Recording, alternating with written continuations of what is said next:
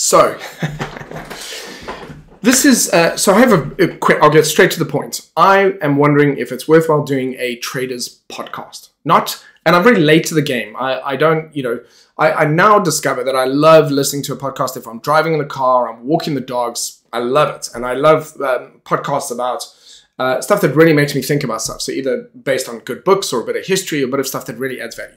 I was interviewed for A Trader's Life. That was pretty cool, but that's not really the kind of thing I'm thinking about.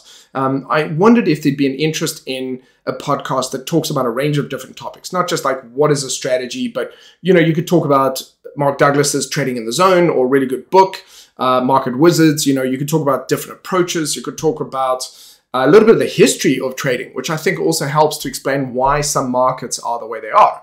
And so I could invite guests to come in. I could speak and interview other traders. And I think there's for example, one example is that I was in New York recently, staying in 110 Wall Street, which is now, what they're doing is as a result of COVID, because people are not working, people are working remotely now, they are converting office space in downtown in New York into apartments, which is great.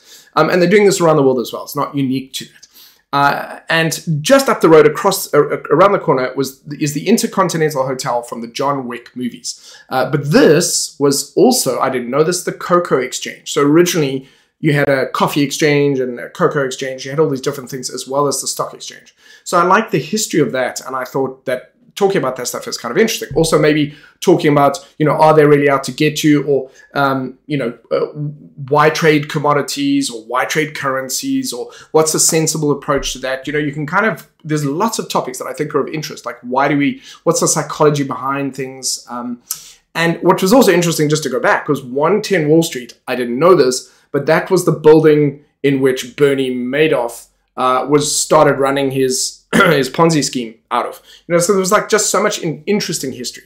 And I also like the idea of often when there's people that I might subscribe to that I like, they might have a live stream from the studio where they're recording and also have an audio version of it. So usually going to listen to the audio version of it, but I quite like the idea that there's also potentially a video version of it. So this is why I'm testing out software, I'm testing out OBS Studio, and I'm testing out the idea.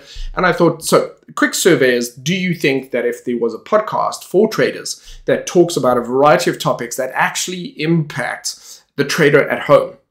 All right, the learning trader, the intermediate trader, the experienced trader, because also trading is a very lonely activity. So even once you've got it, once you've mastered it, you're like, okay, if I just do this, I'll continue to make money.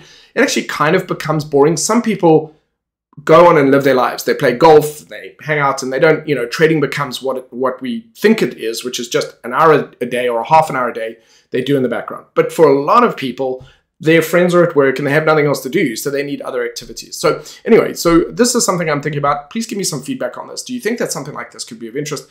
My plate, as I said, is full. I've got so many other commitments already, but this is definitely something that I think could be amazing. And it wouldn't have to be long. They could be 25, 30-minute episodes, and something that could be very cool. So give me some of your feedback, please, and I'd appreciate it. So thanks.